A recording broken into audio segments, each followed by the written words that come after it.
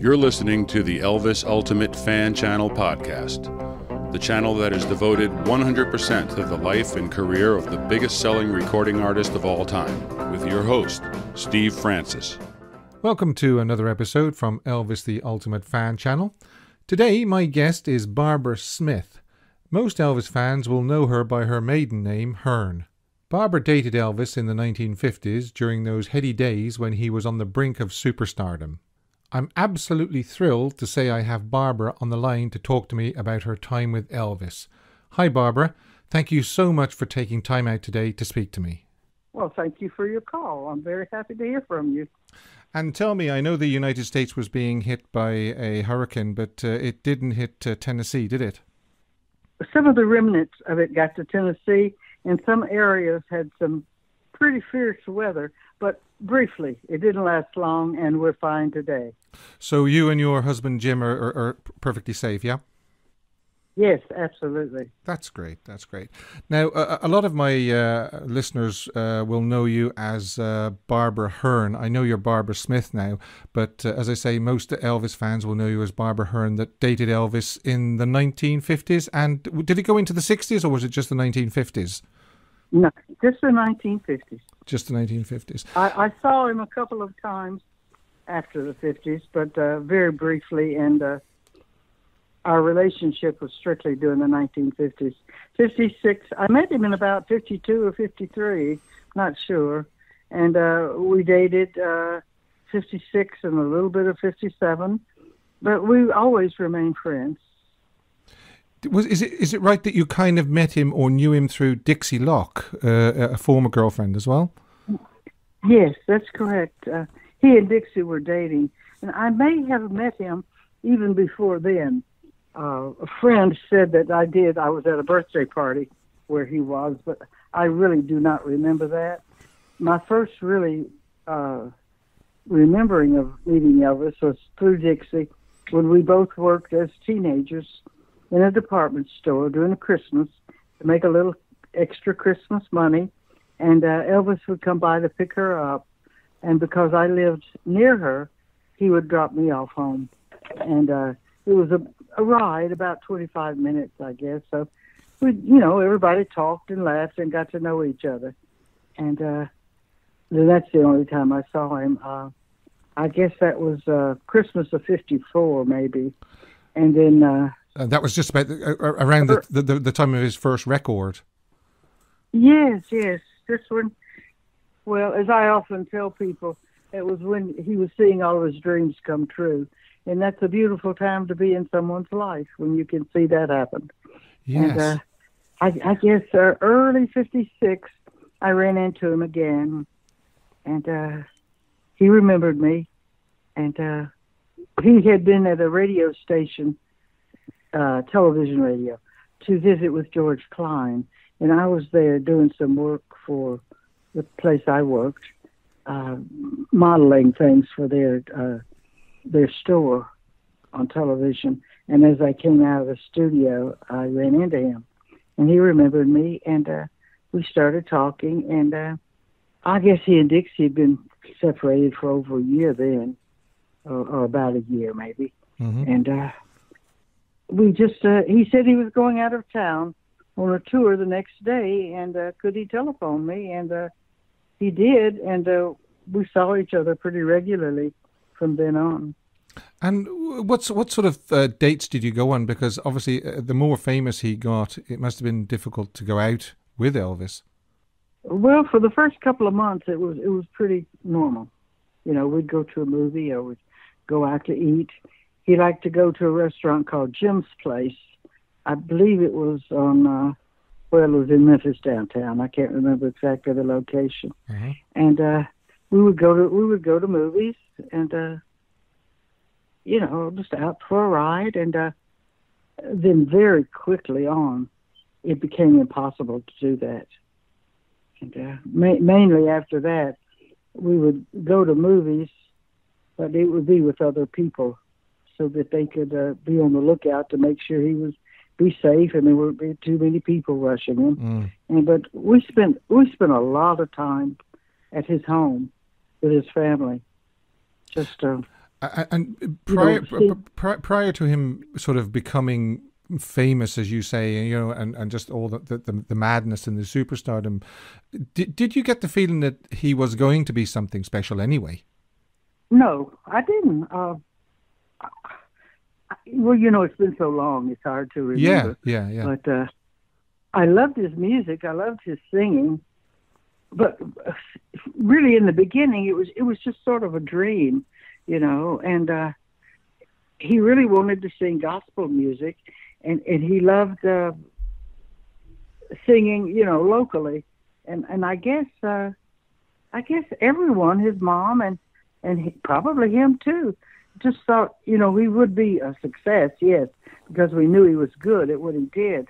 But I don't guess anybody in the world ever expected it to be what it was. Yeah. And it all changed after he met Tom Parker.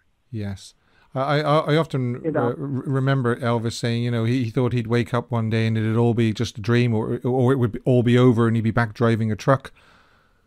Yeah. Well, I guess if you've ever been as poor as they were, you're never quite comfortable with the success and the money, you know. Yeah. I know his father was fearful of it ended. He said that so many times. You know?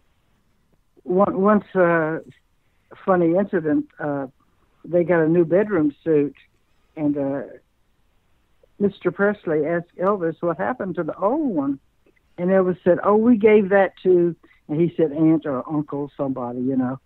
And Mr. Presley, it's funny how I remember this, but I know how he felt about not having anything. And he said, "Well, son, I wish you would not give our stuff away. You don't know, we may have to take all this stuff and walk out of here one day with it." Yeah. I always got the impression that Vernon, you know, was, as you say, fearful that it just all the money would go and they'd be back to, you know, being dirt poor, because they were very, very poor in Tupelo, very, very poor. They were very, very poor. Yes, I often have to laugh and say that was the only time in our lives when my family had more than his did. Exactly. Yeah. Did you get much time alone with Elvis when you were dating him? Actually, alone, just you and him. Yeah. He would come to my house, and you know, after dark, where I lived, you really couldn't see very well on my street. And he'd parked the car down at on the street, and we'd just sit in the car or sit on the car, on the hood, or lean up against it or whatever, by ourselves, just talking, listening to the car radio. And we did a lot of conversation about music. I'm not musical, but I do appreciate it. And in the back of my house is where the driveway was, and well, you could sit out there in lawn chairs or whatever and just talk and be alone. And also in his house, although his grandmother and mother and father would be there, you know, we could sit in the family room and be alone. And no, just being alone was never any problem. I used to look out his front window there on Audubon Drive in Memphis, and all the people, hundreds. And I used to wonder, you know, why am I here on the inside? All those people on the outside. What made that possible? But you know, I was awfully glad. But it's when you mentioned Audubon Drive. Most people will remember and be familiar with the pictures taken inside the house on July the 4th, 1956. On the afternoon, the same day that he did the benefit concert in Russwood Stadium in Memphis. Yes. Al Wertheimer took quite a few photographs, and there's you wearing, I think it's a white.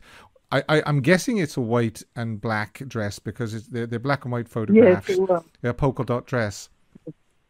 Yes, I'd give anything if I knew where that dress was now. Yeah, I'd say it would be worth quite a bit of money.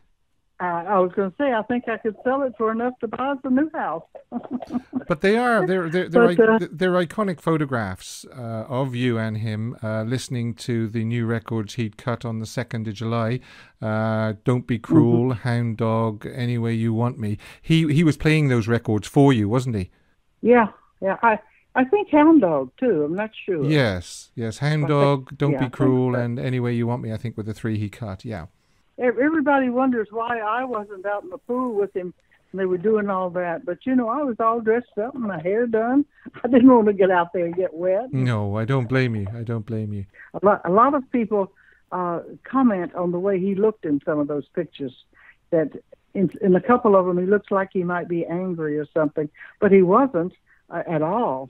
And we were just listening and concentrating to the music, because it was like 20 questions when the record had been played. He would question me about it. Yes. He always wanted other people's opinion. And if you liked it or if you didn't like it, and if you didn't like it, what was it about it that you didn't like? And, should he have done it this way? Should he have? He loved to discuss things like that. Mm-hmm. Mm-hmm.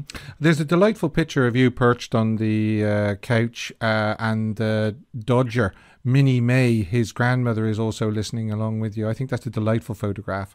Oh, she was something else. Yeah, I think he was the only one that called her Dodger, but he did. That was his name for her. And when I first went to visit the family with Dixie in Memphis, and I believe he was out of town, maybe whenever we would visit. I really don't remember that he was ever there. But they lived on Alabama Street in Memphis, and they lived in a little apartment in a large building, a house. Might have been 4 apartments in it. I'm not sure. 2 I know, but it might have been 4. But he and she sort of alternated with the bedroom. There wasn't a spare room. Oh, yeah. And Mrs. Presley, Grandma Presley, she would visit with her other children as well. And so Elvis got the bedroom whenever she wasn't there. And I don't remember, but he may have slept on a cot or a small bed in the big dining room or living room or on the sofa. I don't know. But now I could be wrong because, so long ago. Yes. But in my memory, only Mr. and Mrs. Presley had a bedroom and one other bedroom. It was, it was not a grand place at all. It was just, but it was homey and warm and welcoming. Any place Mrs. Presley lived would be a home where you would feel comfortable. Yeah, I'd like to ask you about Gladys, actually. What sort of a lady was she? I think I know the answer, but...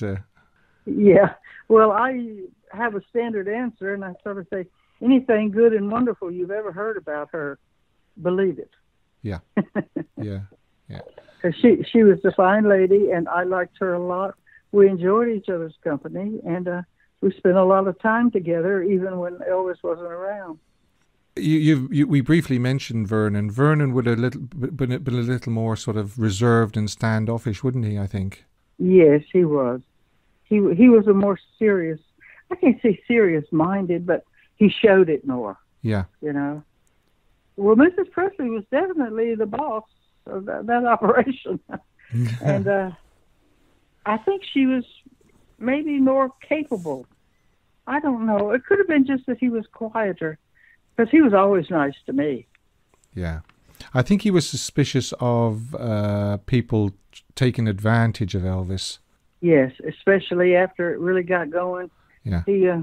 He never totally trusted the rest of them. And he championed Tom Parker because he had the money coming in. And Mrs. Presley did not like Tom Parker for any reason. She really was against him. And I guess that's the only time that Elvis and his father went against her wishes. As far as I know, it's the only time. She did not want him around. And he was a rude, crude person, as far as I'm concerned. I know a lot of people do champion him, but I think he was the worst thing that ever happened to Elvis. Elvis would have been happy singing with some gospel quartet or giving his little shows all over the country, and his mom would have been happy. But Parker was insatiable as far as making money. He just wanted all the money. It was never enough for him. Yes, I get that impression as well. You were with Elvis at the Welcome Home Elvis in Tupelo in September 1956? Yes, I believe it was the 26th of September. Yes, that's right. I think it's called the Alabama-Mississippi state fair or something like that. Yeah. Now, he did two performances, didn't he? He did a matinee and an evening show, and he wore the velvet shirt for that. There was a blue velvet shirt and a red velvet shirt. Did you make that shirt? Oh no. I had somewhere in the back of my mind that you had something to do with that shirt. Yes, I had something to do with it, but I did not make it. Natalie Wood, as far as I know, purchased those shirts for Elvis. Okay. Or either she had somebody make them. I don't know. I have read that Mrs. Presley made them and a lot of different things, but no, Natalie Wood gave him those shirts as a gift. Right. And as we were getting ready to go down there, Elvis handed me a laundry bag, with the hangers where the clothes hang and you cover them up with something. And he told me to hold that. Well, after about an hour, I just laid the shirts down on the sofa. I thought, man, I've held these things long enough. And nothing more was said about them. And we got all the way down to Tupelo, and Elvis asked me for his shirt. I did not know what he was talking about. He said, the shirt I gave you to hold for me. I said, oh, my goodness, you didn't tell me why you wanted me to hold them. They're back at the house on the sofa. Well, he called back to Audubon, and there was still somebody there. And he told them to get in the car immediately and bring those shirts to him. And they must have broken every speed record in the world because they got there before the show started.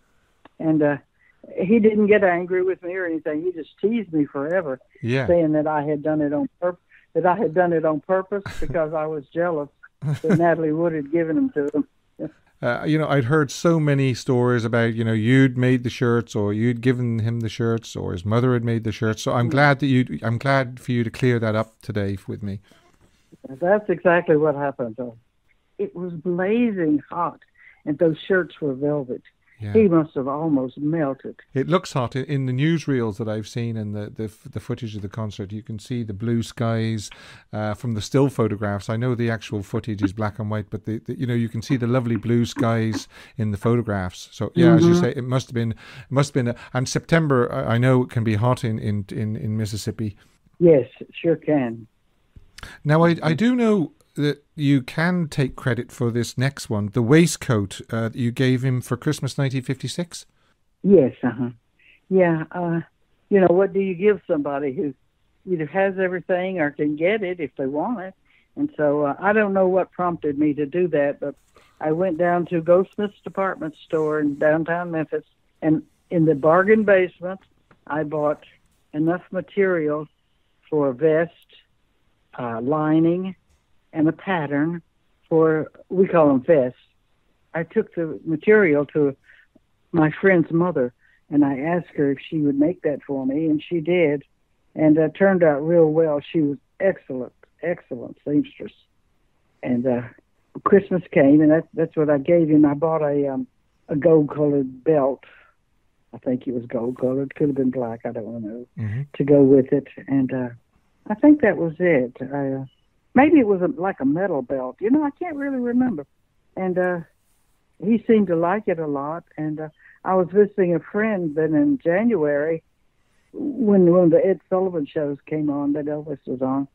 And there he was wearing my vest. And I was so thrilled because then I knew he really must have liked it. Yeah. And I had to call my friend's mother and tell her to turn on the TV quickly that Elvis was on wearing her vest.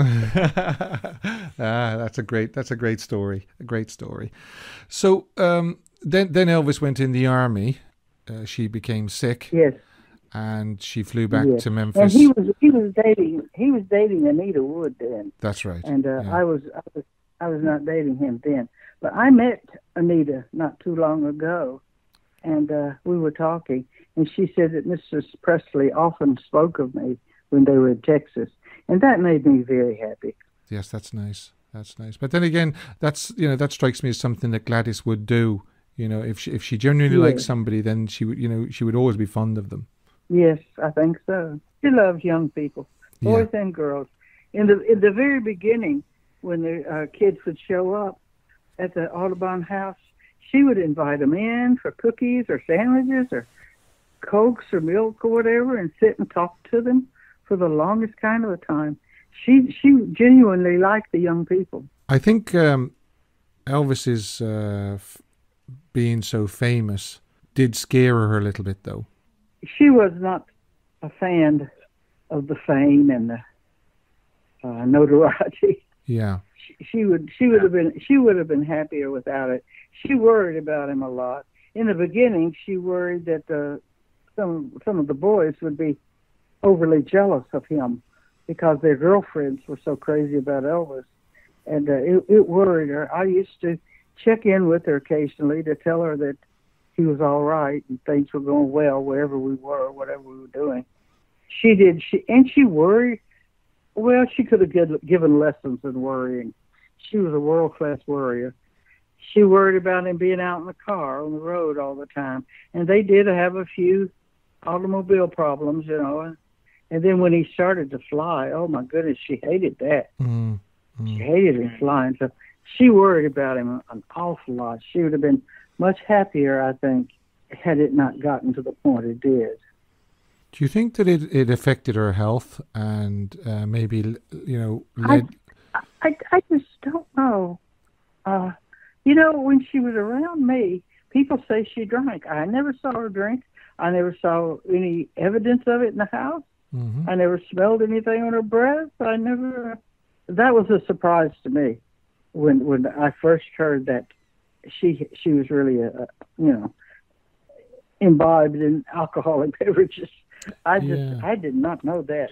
And I was with her a lot and for hours on end. I tell you, it took a lot for me to even believe that. But I guess it was true because so many people say so. But well, it's interesting because, like I say, a lot of people take it for granted that she did drink, and now you're saying that you never saw any evidence of it, but you spent a lot of time with her. So that is quite an interesting thing to hear. Yeah. Now. Yeah, I was just so surprised. Yeah, I mean, I know it's quite commonly said as well that she took diet pills because she wanted to look good alongside Elvis. Yeah. Now, I know that in the 1950s, doctors did, freely prescribe stuff like Dexedrine and stuff like that. They absolutely did, yeah. And it wasn't considered taking drugs. No. So, I don't know. I know she would have been so much happier had she been thinner. And she has a sister. I think it was Cletus. Yeah. To me, they look just alike, standing side by side. Cletus thin as a rail, and then Mrs. Presley quite chubby.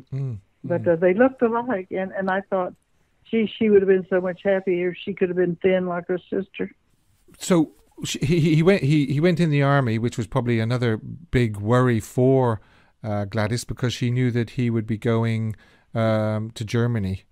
Right, and I'm sure they planned to go with him when he went to Germany because Vernon did, but sadly, obviously, as everybody knows, she died in August just before he shipped out in September.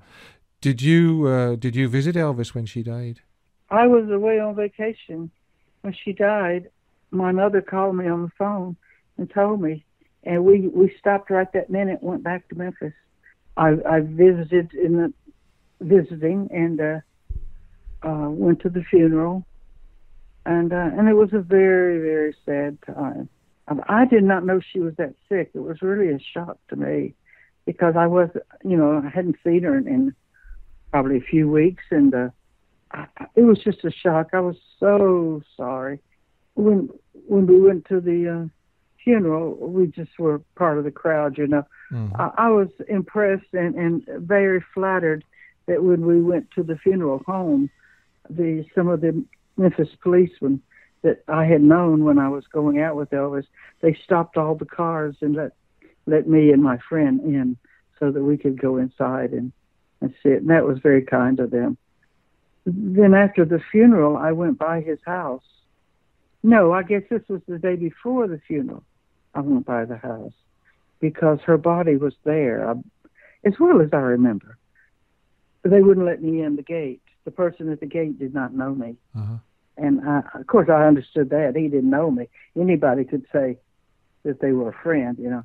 So I just left my card with them and said, well, just please see that somebody at the house gets this so that he will know it I was here. And, I no more than got home, then the phone was ringing, and he sent somebody out to get me. And I went to the house. And I'm afraid some people maybe think I'm making this up because it sounds so strange, but it's true, and that's all there is to it. But when I was inside his house, he came over to me and hugged me, and he said, "Oh, I'm so glad you're here. Of all her friends, she would have wanted you here." And I know that's maybe that sounds a little extreme, but it's what he said, you know. She would have wanted you here. Yeah. And I thought here, and probably the saddest part of his entire life, and he's comforting me, you know. And I was very impressed with that. Yeah. But he was obviously inconsolable at the time. Losing. Yes. I mean, she was everything to him. I remember him saying once. I read it somewhere that he said, you know, he was doing it all for her and Vernon. That's right. And the sad part of it was she didn't want it. Yeah. Somebody very smart told me one time, when you give somebody something they don't want, you haven't given them anything.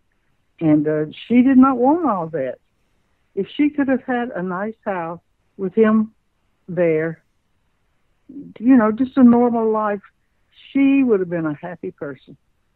She didn't, you know, it's a pity that the family of somebody that all that came to really didn't want it.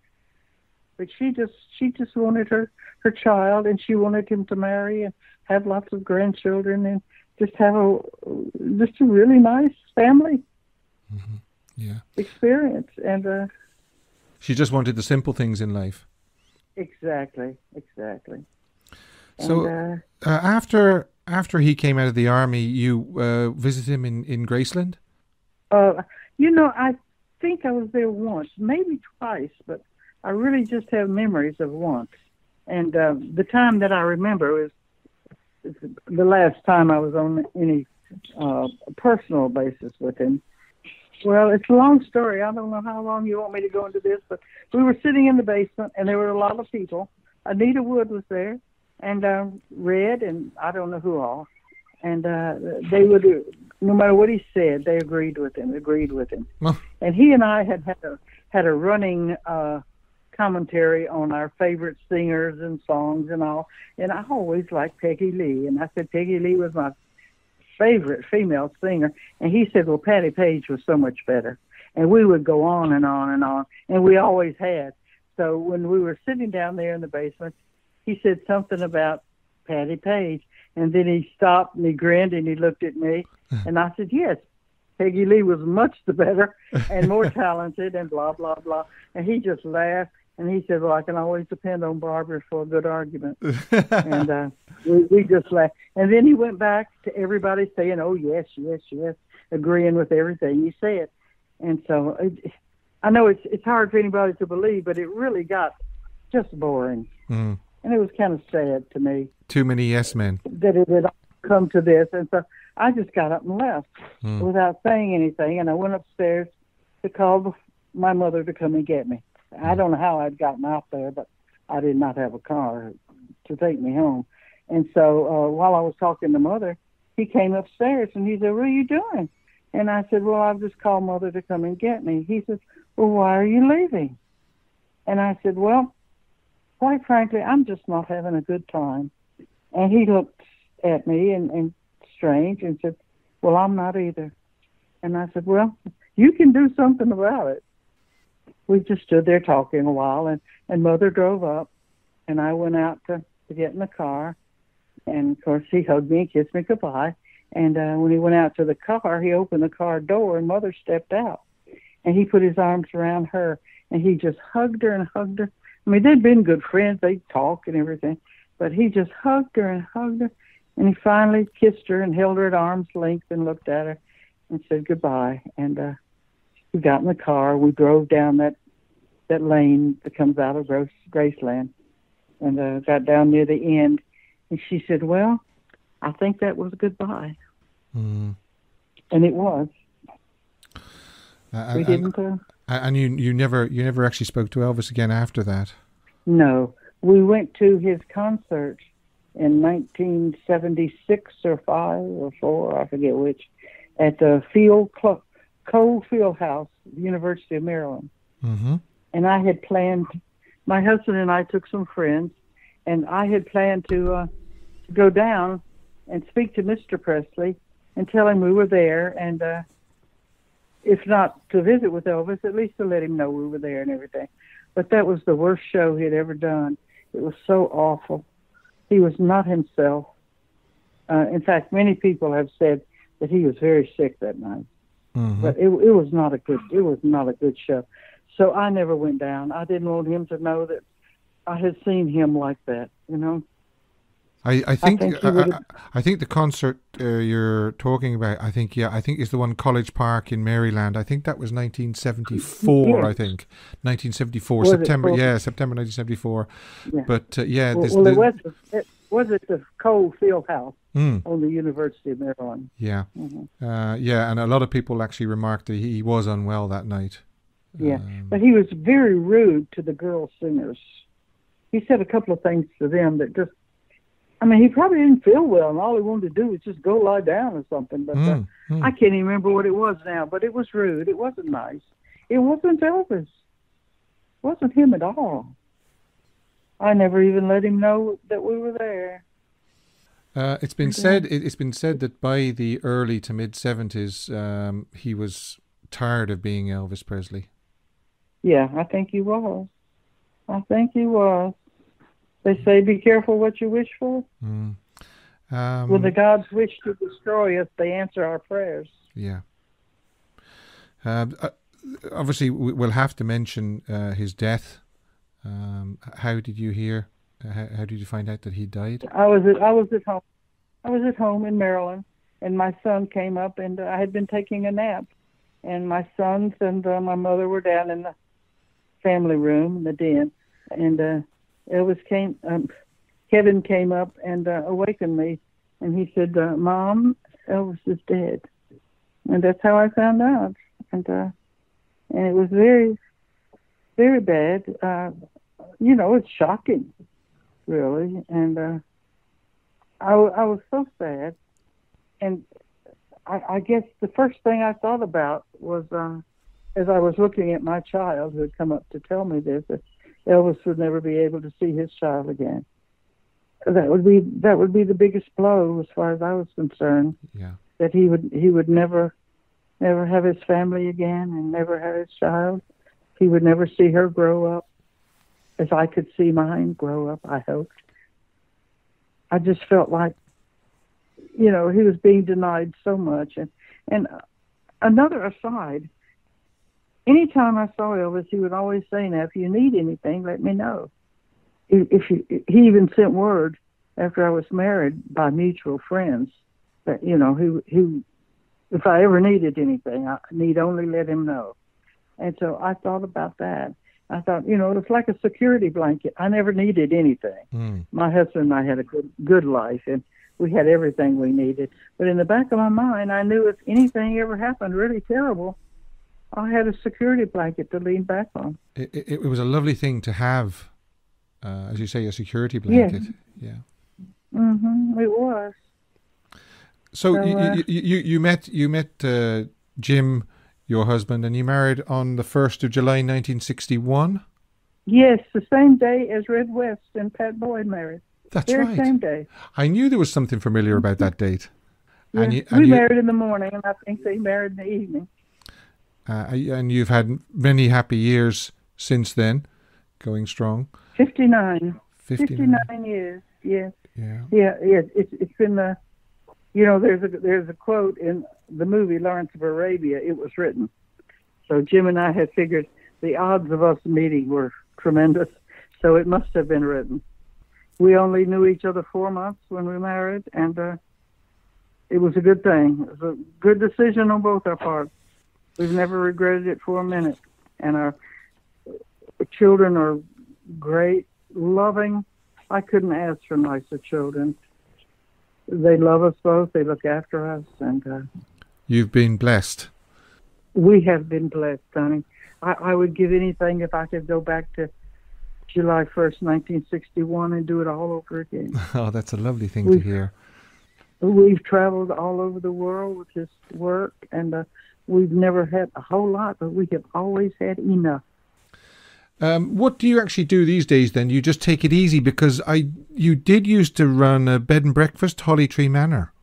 Yes, we did, and we enjoyed that, and we met Elvis fans from everywhere.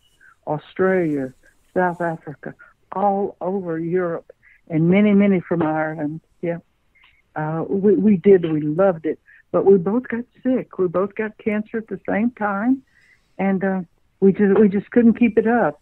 In fact, we had to go to Florida to the M.D. Anderson Cancer Center, and I had to do chemo for 7 months, and it's been real rough, and it's taken all of our energy, and we didn't expect not to be able to do all that we were doing, and we just had to stop everything. And right now, we would love to sell our house in Trenton, Tennessee, which is about 2 hours from Memphis, and go back to Florida because our boys are in Florida, and they're just having a fit to have us come down there.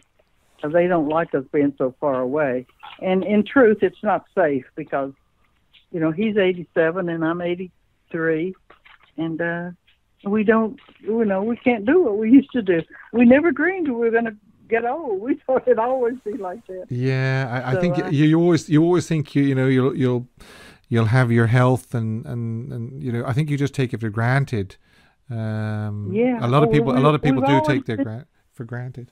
We did. We've been healthy so all of our years and strong and able to do everything, and it's come as quite a shock that we're just normal people. Yeah, that's what a lot of people probably forget. At the back of it all, Elvis was just a man. That's right. There's that famous quote when he was interviewed prior to appearing at Madison Square Garden, where he said, "The image is one thing and the human being is another. It's very hard to live up to an image." Yes. And absolutely. I think that was one of the most telling things he ever said, because he said to somebody as well, after they renamed the boulevard that runs past Graceland, they named it Elvis Presley Boulevard. He said, "I'm not that sign out there. I'm not that street out there. I'm me." Yeah, I often tell people, I knew him before he became a boulevard. Yeah, yeah. Well, it's been a great pleasure speaking to you, Barbara. Thank you for taking the time out. You're one of the few people that I wished I could speak to from the Elvis world. So I've actually fulfilled a dream today by speaking to you. Oh, well, thank you very much. You've what do they call it? The list that people make out of things they want to do. Oh, a bucket list. Bucket list. Yeah. Oh, so you can check that one off. Yeah.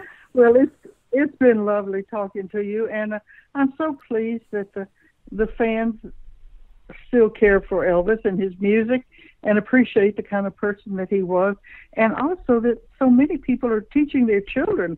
I mean, the first music those babies hear when they come home from the hospital is an Elvis song, and that pleases me so. And the other thing that gives me enormous pride and pleasure is that the fan clubs all over the world are doing such wonderful charitable things in his name. Yeah.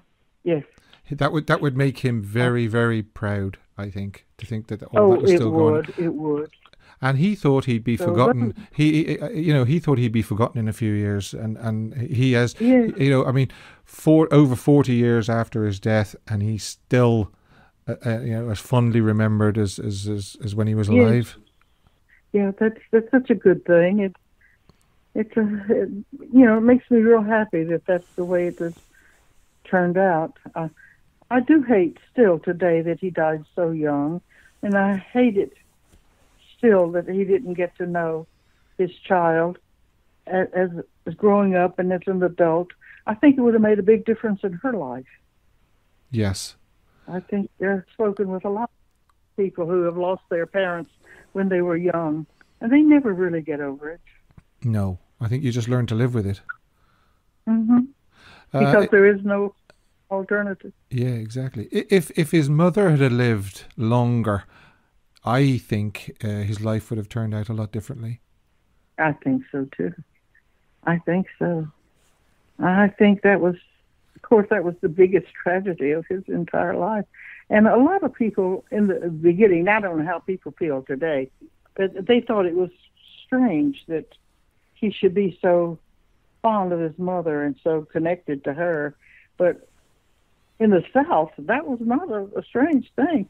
My father visited or called his mother every day of her life. Mm. And, families were so close. And I know someone said to my son one time, I hear that you are a mother's boy. And he said to them, yes. And the problem with that is? That's a very, very good answer. If you can't love your mother, who can you love? Exactly.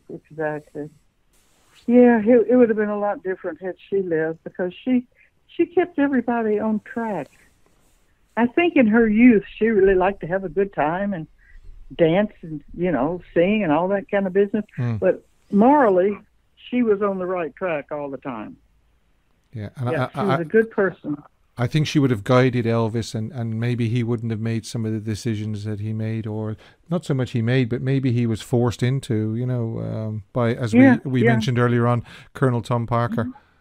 She may have gotten rid of him eventually. Yes, yeah. We'll unfortunately now we'll never know. No, we'll never know. That's just that's the past. Well, thanks for talking to us, Barbara, and I'm sure the fans got a great kick out of hearing all those stories. Well, I hope so, and I hope they continue. It's just the way they are.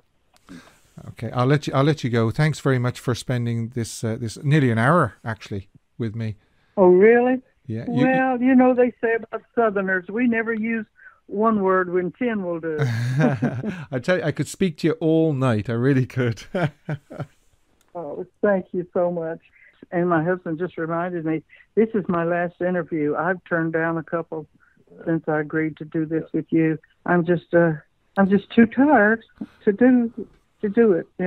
Wow. So we can actually tell everybody then that this is the final interview you'll ever give. As far as I know, never say never, but I have turned down a couple, and I don't want to give any more.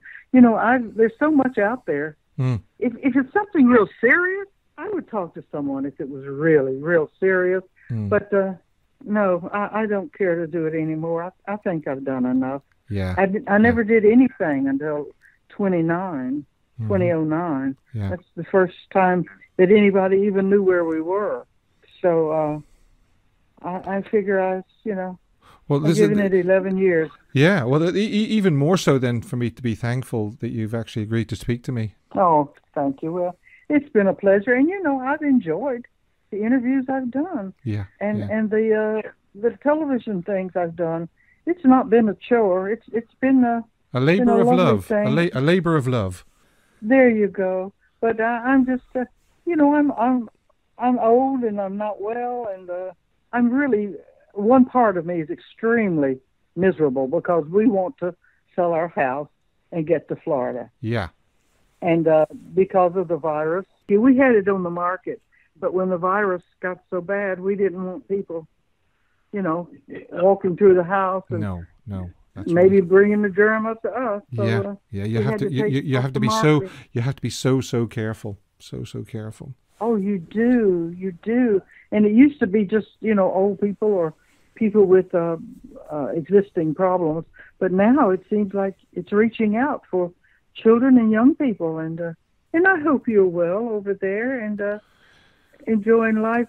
Ireland is such a blessed place. Oh, yes. We loved it. I don't know, it's terrifying, but I hope you and all of your listeners come out of this okay. And that's very kind. But you take care. Okay. You take care now. And thanks again. Okay. Thank you. Bye-bye, Barbara. Bye-bye. Bye.